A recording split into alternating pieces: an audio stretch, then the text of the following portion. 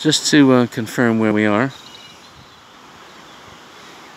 This is the Grand Union Canal going west. Of course, I've still got these things on, still in lockdown. And yeah, here's that that nest again. That, yeah, I'm not totally sure about my birds here, but that could be like a coot. You can see it's sitting on top of some eggs. There, I did see about, I think, 3 or 4 eggs a couple of minutes ago, and it's obviously sitting on them, doing its thing. How about that? But as you can see, you know, these birds obviously decide to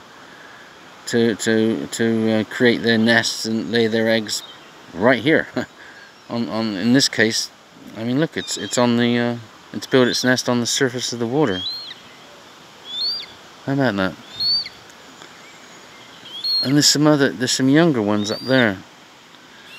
Look as though they're not that old, you can see. Okay, see this one's coming over to, no it's not, it's screaming for food, I guess.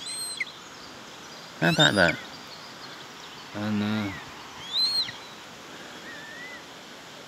now you think, you know, this thing can't leave the its nest because something else is going to fly down and grab the eggs.